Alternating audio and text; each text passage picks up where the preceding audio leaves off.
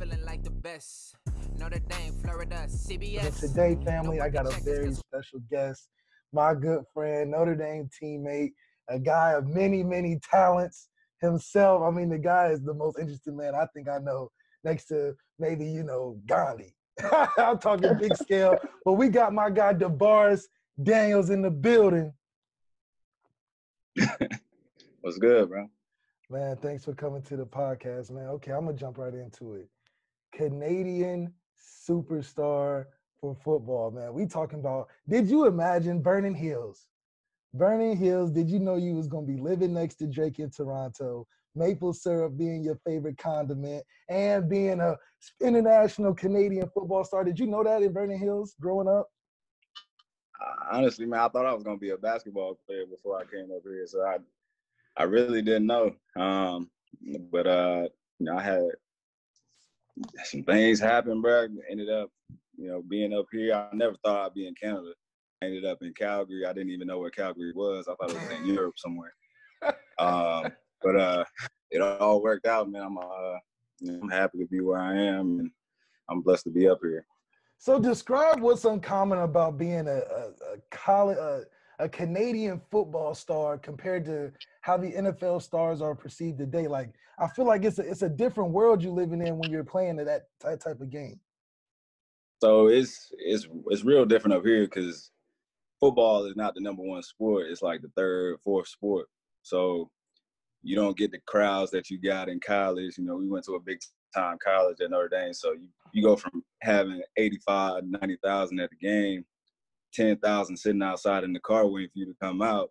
And you come here, you got maybe 15, 20,000 people in the stands, and that's considered a big game. So it was different for sure. I definitely thought it would be much different. Definitely thought I'd be other places, but you learn to love it. It's a different game. It's a lot of different rules, and the field is bigger, the field is wider. It's a different type of football.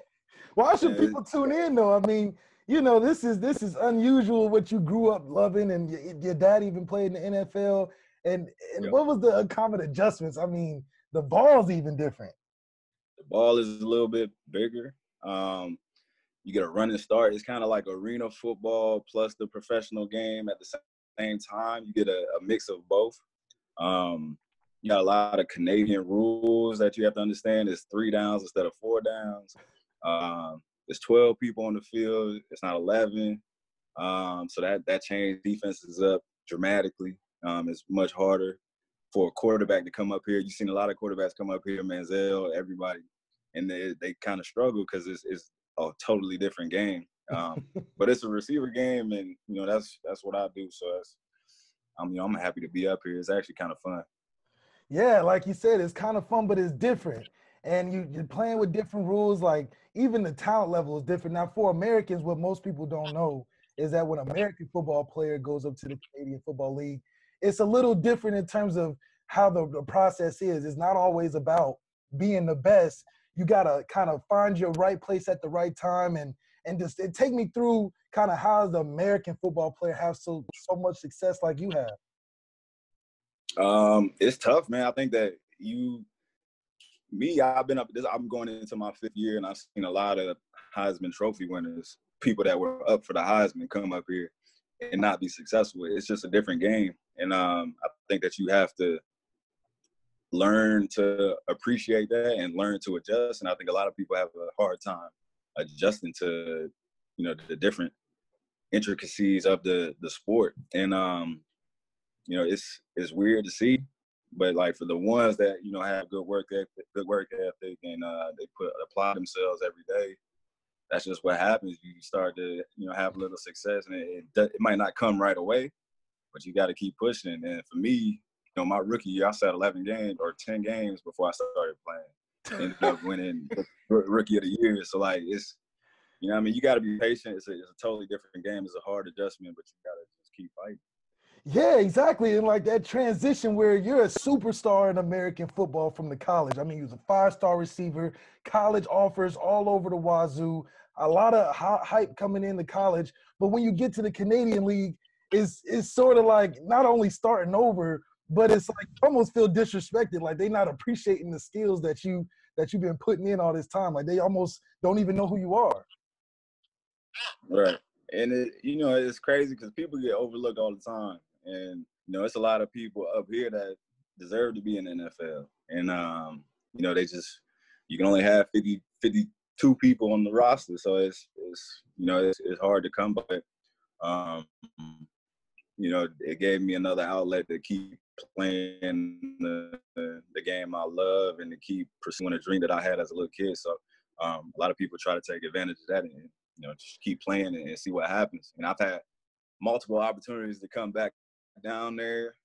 For whatever reason, they don't work out. So it's cool to be, established up here and have like that second, path I can take and, be, somebody in another country. In another country. How do the fans rock with you? Is it a different type of love? Do you sign like their maple syrup bottles, or like how does the interaction compared to Notre Dame fans? Because we know how that goes. But I'm sure Canadian fans approach you a little differently. Not like a hockey player, I'm assuming. No, not like a hockey player, but it's more, honestly, it's more genuine up here. In college, they love you till you mess up. And then up here, it's like they're genuinely nice people outside of football. And, they don't view you as a football player. Like I said, it's like the third or fourth sport up here. So it's kind of third or fourth. It's a little different. So, they appreciate you as a person. So they kind of approach you differently. I've signed a lot of babies. Like they really like are nice people. Like they don't have like nothing, no bad will, no issues with you. They just assume that you also are a good person. So I signed a lot of babies. I signed a lot of foreheads, a lot of hats. Like it's crazy, man. I love it for real. Now, as an athlete, how much do you appreciate just that embrace where they make you feel like you're a regular person, as opposed to Notre Dame? You have a platform, but just college football in general, you have a platform where people feel like you're almost unreachable or not the same. You don't go through the same problems as everybody else does. Yeah, being on that stage and being on TV all the time and people seeing you from that stream, it's like they put you on a platform, they put you on a pedestal, and then when they meet you in person, it's like, oh my God. And it's like you have to pretend like you don't hear that. Like you have to pretend like you don't see yourself as a different person, but like, to them that they don't see you as a normal person. And up here it's just way, way different, man. It's just people being people, understand that, okay, he plays sports, but like we know that he's a person. You know what I mean? He plays for my favorite team, but he's, I want to have a conversation with him. I don't even need his autograph type thing. It's cool. It's different. I do miss the other side a little bit. Just the perks that came with it. But it's cool. It's different. And I'm telling you that life is looking a lot better for you from the last time I remember, when we was at Notre Dame and you was going through so much. And I want to talk about that. I want to talk about that side of things where, the Canadian fans may know you as Davaris Daniels catching touchdowns left and right, but I met you at a different time. And during that time, it was a lot going on. And I think this is just the time to talk about that. Yeah. I mean, it's something I ain't talked about in a long time, actually. It was, I got suspended heading into my senior year. And it was, stuff happened, whatever. And in that moment, I had everything taken away from me. So, like, football was over. I didn't know if I would play again. It was a lot of uncertainty. And, you as a person, you have one dream in life. My dad played in the NFL. I had NFL potential. I was hearing all the stuff. Had good ranking going into my senior year. So I'm excited for what's about to happen, and whatever, transpired, it came to a halt. And, from there it was like, I don't know what I'm gonna do. Like, I'm young, I'm in college, I'm not finished with school. I don't have like another path to go down. I put all my chips into going in the NFL. And, they did what they did, and I was suspended, and I never played another down at Notre Dame, and I thought for sure it was over with. I didn't get drafted. I had a bunch of workouts, and none of them panned out. And I got a call from Calgary, and they said they had my rights. I'm like, how you my rights? Like, what does that mean? And they was like, well, right. They have like a little secret draft for Americans that Americans don't even know about, just in case they want to come up here. So then I get a call from them, like, okay, cool. I'll try it out. Maybe it's another opportunity I can get, play like a year or two and go back to the NFL, put some good film out there, because I haven't played in a year and a half. And, I did that, ended up winning, some awards, and I thought I was back on track. And for whatever reason, it just never worked out. But I made a big bounce back. I tell you, I know everything that happened, but yeah, it was a big you bounce fell back off the map like that time. Like you fell off, even nobody really knew what was going on, and that's what I really right. into in that perspective of that adversity that you faced was so uncommon to the point where it was like nobody has ever experienced that before. From how you handled it, how you were getting told that. So what was the life lessons or the things that you learned when you were going through it, because it was so different? It was tough. Honestly, it was, when things went down, the first thing you saw was your name on ESPN ticker at the bottom. And it was like, this just happened 10 minutes ago. Like, how y'all already know about the story? Then I get a call from my high school football coach. He tell me it's news choppers, it's news cameras and stuff at the football practice. I'm like, bro, they acting like I done like killed somebody. And they blew it up. I mean? Like nobody knew what it was. And nobody knew anything. My mom calling and telling me it's cameras outside the house. Like, and for me, like as a young person, like you never want to make your family look bad. So now you got cameras and stuff outside of your house. It's like, man, what is going on? Like, so, I mean, for me, that just kind of put in perspective how big not only Notre Dame was, but like how big I was in that moment. Like, it was people caring about you. I never knew that, I was that big. I knew that I had talent. I knew that I, could play and wanted to play and wanted to get better and all this stuff, but I never knew in that moment how big I already was. So it was a shock to see, but like just that, having to go through that with my family and that adversity, man, I think that it changed my life for sure. That transition, man, it's almost like when you hit the bottom of the bottom, the only way you can do is go up. And what did you learn about yourself? Like, let's just talk about Davaris himself, because we call you Toot. You go by many different names, but what did you learn about yourself going through that meteoric rise? I mean, you went from, the top of college football, you hit the pitfalls, and the meteoric rise. What did you learn when you was like, man, I'm really uncommon and I can do this? Just, I think to make it through that, because like you said, man, it was really rock bottom. I've never been that sad in my life, never had to deal with that kind of outside adversity in my life.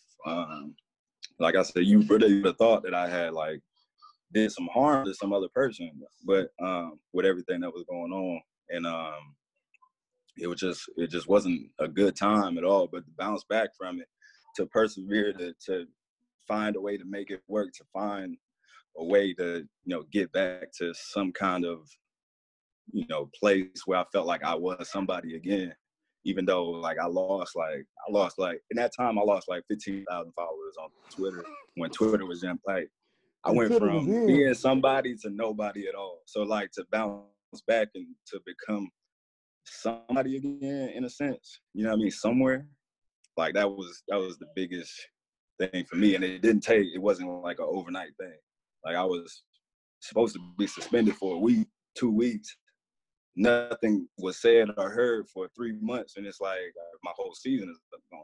Now I got to go to the NFL because y'all not even allowing me to come back to school. I don't even get a chance to like go through that. Yeah. work out, I got invited to the combine, which was 2.5, 3 weeks later. And I've just been chilling, waiting on y'all to tell me what my options are. Yeah, it was like, yeah, you're going to come back. You're going to be here. I ain't been working out. I ain't been doing nothing. Like, I've just been waiting for y'all to tell me, okay, I can come back to school next summer for my 5th year and finish out school and do all this stuff. But y'all didn't give me that option. And then when y'all gave me the information, it was already too late. So, like, you know, I was forced into a bunch of situations that I didn't want to be in. And just to be able to bounce back from it and become something it was big for me. And I think that's really what I learned about myself, is that perseverance is everything.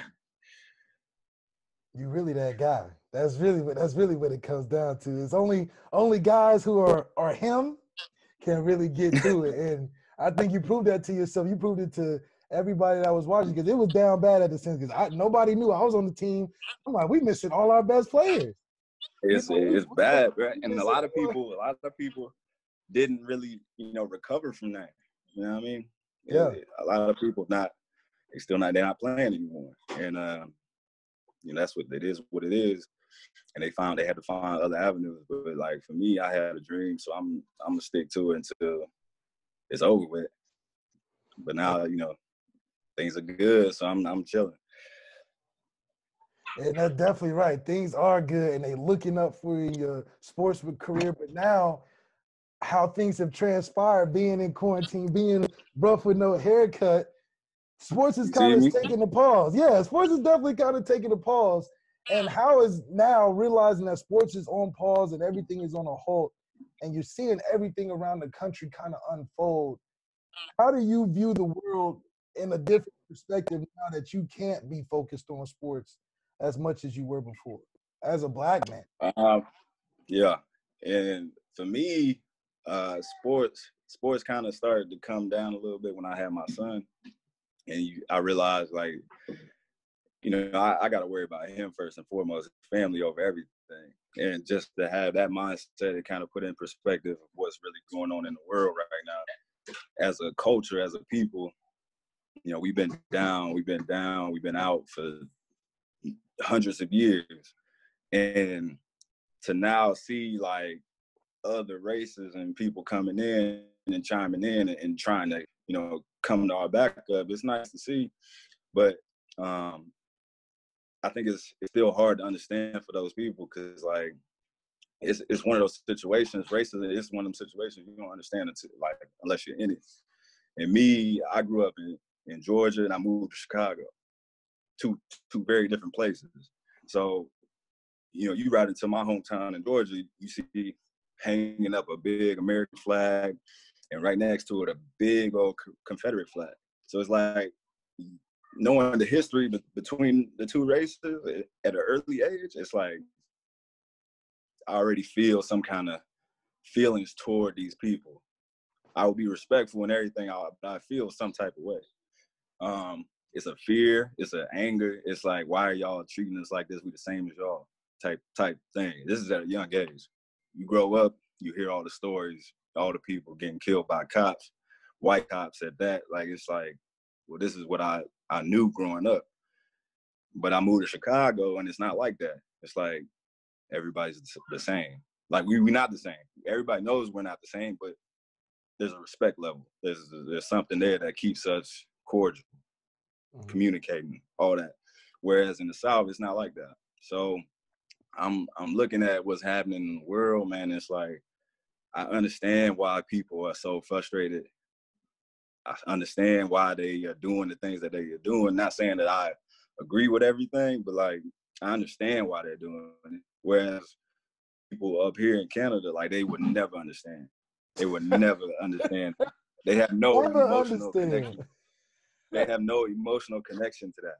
You know what I mean? To racism and how, like, strong it is in America. It's the leading topic in America. It's been for years. Nobody likes to talk about it, but it's time to talk about it. And now that it's here, it's like everybody up here is trying to understand it, and they can't, because they don't connect to it on an emotional level.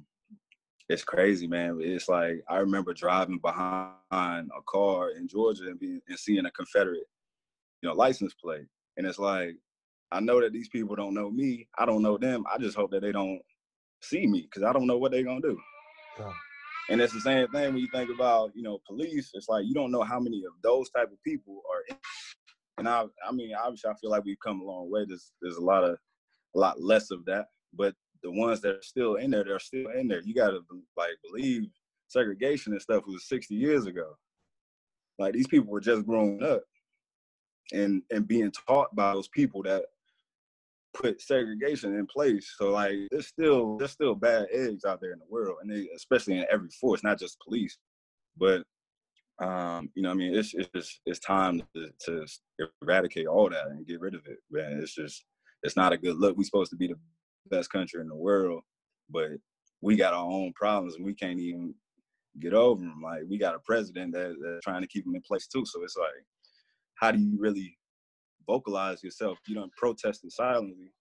You had the Kaepernicks, you had the people going on the sports award shows and talking about it, and it's all black people. Yeah, now it's like, we have to make this a message. Like, we have to show them what we feel. And you see these fires burning, bro. That's how we feel inside. Like, this is prolonged. This is built up. That's how we feel inside. You're seeing how we feel. So, like, you have to respect it. You don't have to agree with it, but you definitely got to suspend your judgment a little bit because you don't know that anger that's been built up over these years. It seems like the same things keep happening all the time. So it's time for the world to wake up and see and try to help us out and figure out how we can be equal to everybody else and move forward.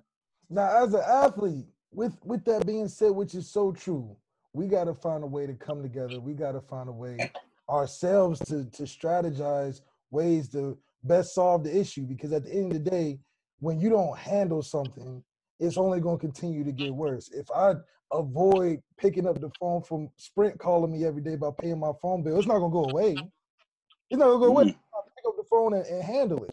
So it just shows that we need to unite as a unit. And that's where it talks about being uncommon. With the platform that you have as an athlete, being in 2 different countries, what is your approach to taking this step as a black man and making it aware that this is an issue that needs to be solved, and your part in approaching solving it? For me, I think that the main thing that I can do right now, because I'm not in America, is just to spread the knowledge to these people that are unaware. For me, I think I'm probably one of the best people to do that because, like I said, I was raised in Georgia, but I grew up in Chicago. I got to see both sides. You know what I mean? I got to see both sides so I can help people connect to it in a way that they don't really understand, while, being civil and talking about, these regular emotions that you think that should be going on about protests and your views of protests and nonviolentness. And it's like, I can help you understand why they are doing it. I'm not saying you have to agree. I'm not saying that I personally agree, but if I put myself in their shoes, if I was in Georgia right now, I would be out in them streets and I would feel that whatever I felt as a kid when I saw that Confederate flag hanging, I would feel that again if I was down there. Mm. So I can help explain that to you. I can help you understand and help you not place judgment on the things that are happening, because our people have tried everything for years. They've tried everything. Everything that you're telling them to do right now and that you're upset about them doing right now, they haven't done that before. They've tried other ways. So, I mean, I think I have to be like the voice of reason and just explaining to people why people are acting the way that they're acting and how you have to just hold off on your judgment, because this is something emotionally, like, you cannot understand that feeling at all. Now, as a black man, you're right. They can't understand. So where do you see the end game in this? Do you see that maybe separation is key? Maybe us doing something on our own and being on our own is the best way, because like we've tried to integrate. We've tried to work with you, tried to do things how you guys want us to do this, that you say work the best way. but it's proven Yeah. time and time again in 2020, we burning down police stations. So how do you Yeah. see the end game in this, and where do you see us as a culture, as a people, taking that step to not only protecting ourselves, but making a better way for ourselves? I think that it comes from people of other races have to take a step back in this moment. And it's like, we have to be, for the first time ever, we have to lead. We have to be leaders. And you can follow us, you can be behind us, you can, rally with us, protest with us, but you have to let us lead this one. Cause like, we know what's going on. Y'all are tagging on, y'all are starting to wake up and see what's going on, but this one thing that we have to lead. I don't think that we have to go our own ways. I think that it's so good to see like Seth Rogen and all these Steve Kerr and all these, white people get in on it and speak up about it and do all these things. But, we also need more. It's to me, this is the perfect time for us to like revolutionize what we are as a country by all coming together. And yes, we're different. Like, it seems that we're so separated right now, but I'm watching all these videos and I'm watching these fires and people looting and stuff. But like, we're not the only ones in there. That's the thing. We not like, we all together. And that's, even just that is a step in the right direction. Because before it was just us. You know what I mean? Now it's a combination of everybody. So, I mean, I think that just helping people understand and, continue to educate people on the struggle of it itself civilly, which a lot of us are doing, is just, civilly, peacefully protesting like what it is. And you have to just spread that knowledge and help them understand, and just let us take the lead this one time on this one situation. And then from there, we can grow together. That's absolutely right, man. I think it's taking those steps, and really you got to find a way to come together, but it really starts with self. I feel like this story is no different than the adversity that you went through at Notre Dame, where there was a lot of things that you really couldn't control. There was a lot of factors that played into your situation that had you feeling like, okay, I can't just sit here and wait forever. I got to be proactive in my own sense. I got to get something done in my own sense to at least get that confidence back. It was all about getting that pride, that confidence back to take action for yourself. And now you translate it into this, where so much is going on, these riots, these people going crazy, and it's really fighting for what's right. And I think at the end of the day, change isn't going to happen until you start it from within. I mean, you've experienced that yourself. I mean, you had something hit you like a tidal wave, but you still like a rock, man. And you was able to fight through that, and it's still happening today, even to right now. Yeah, for sure, bro. I think that just we've been broken down to our core right now, and perseverance, like I said, is everything. It's not going to happen tonight. It's not going to happen tomorrow. It's not going to happen next week. But you got to keep making these little steps before you can take these big runs. And I think that we, as much as it seems like we now, I think we headed in the right direction, with everybody coming together and everybody finding their voice and finding their tune to go out and say something. You got all these stars starting to say something, and that wouldn't have said anything before. And it's like people finally realizing, what they are and who they are, and using that to their advantage and trying to make change. It's great. Exactly. It's trying to make change, man. Everything keeps evolving. There's nothing that ever stays the same. We both know that and understand that to its fullest. Now, when this is over, and when we get past this moment and we go back to sports, how do you want to see sports after all of this is going over? How do you visualize how you're going to approach it? What are the things that's going through your mind when sports does come back? See, that's a good question, because honestly, sports, I don't even really know about right now, because with all this going on, you forget about, COVID-19, you forget about coronavirus, all that stuff still being out there, and all these rules and on travel and all that stuff still going on. So like that's so far removed from my mind right now. But I just hope that, we can continue to have sports be a pillar for bringing people together. Like it's been, I think we should look at it differently now, because a lot of these people are stepping out of their grounds. You got LeBron stepping out of just playing basketball and saying stuff. You got a lot of these athletes stepping out of their sport and saying stuff and realizing that they're people too. I think the biggest example of that was Stack when Stack came on. Stack came on and said he some got stuff. Cat, who just lost his, and he got Cat right next to him. Cat just lost his mind to coronavirus. Like, it's you seeing these people for what they really are in the middle of all this when sports is not going on. So I hope that when they do come back, it's a more genuine love like it is up here from people who see these people on TV and all that stuff, and they allow these people to keep growing. And honestly, these are the people that need to be higher up. We got to take their words and let them lead us in their respects to, the promised land. Now you're right. I think when sports does come back, it can't be the same. It can't be the same structure the way that we have it today, where, for instance, we talk about the NFL and there's so much talk between, helping the players and helping the owners. And there's such a difference in that, but it really breaks down to the same thing that everybody are facing today. It comes down to the race.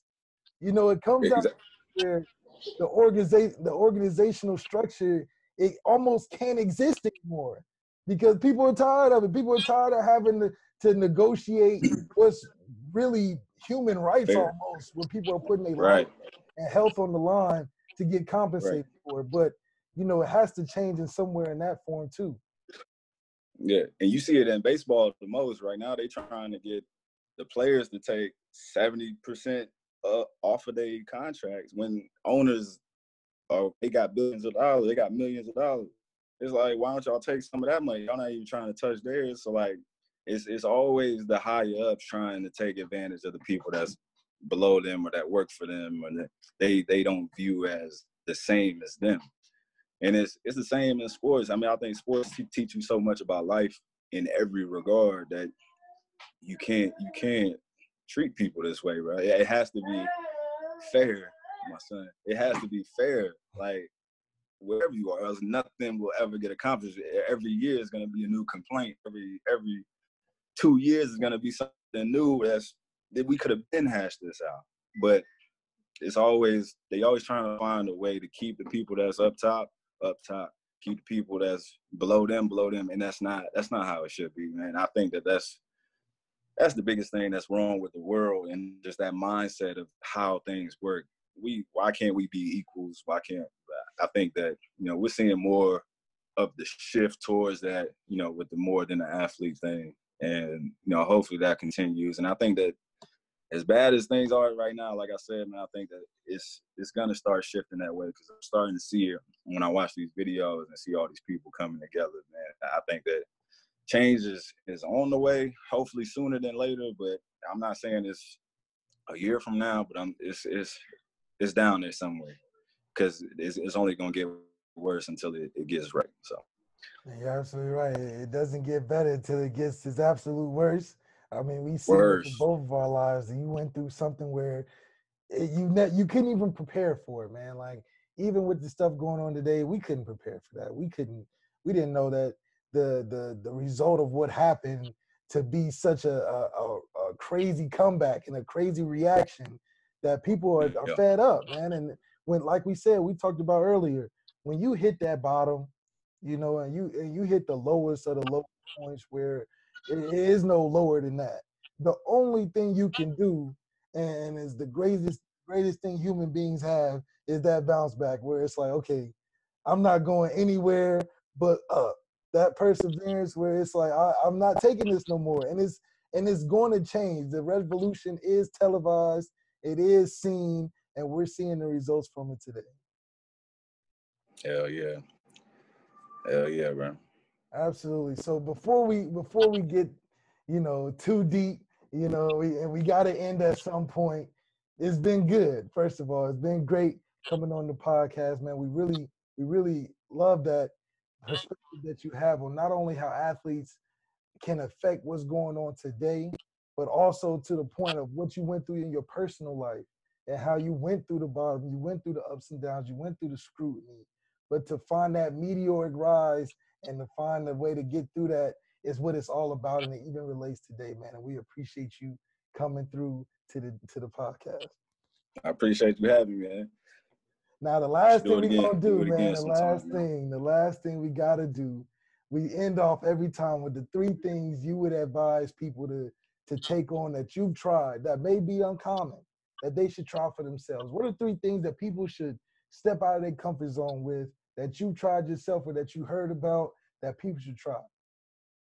They're like regular things, like life things? Life things. This is about anything. life. It could be anything. Okay, cool. For me, I went more plant-based. I would say that. I've been feeling better. I've been looking better. Minus quarantine. Yeah. I've been taking cold showers. Cold showers? Listen. 1 cold shower every like 2-3 days. Just because, listen to this. It sounds crazy. I'm the same way. It is. But crazy. I watched this video on I think it was on Netflix or something. But it's like, you know how when they douse that cold water on your back and you lose your breath? Yeah. So it's like you turn on a cold shower, you walk in there. The object is to not lose your breath, right? The object is to control your breathing. So now that study says once you learn to do that, your stress levels go all the way down. Your health goes all the way up. It's like a reset for your body every time you do it. And you can learn to, if you got anger management and stuff, like people learn to channel that stuff, and it's healed a lot of people. It's like people with cancer, low key, have been in remission because of it, because it's like it's such a shock to your body. But wow, that's one cold thing. Showers. Like I'm talking cold, like turn that thing like this. But like ice tub cold after a practice. Cold, but control your breathing. I'm telling you, like you'll feel like a new person after the first one. Okay. Then I say the last one, number 3. Damn. I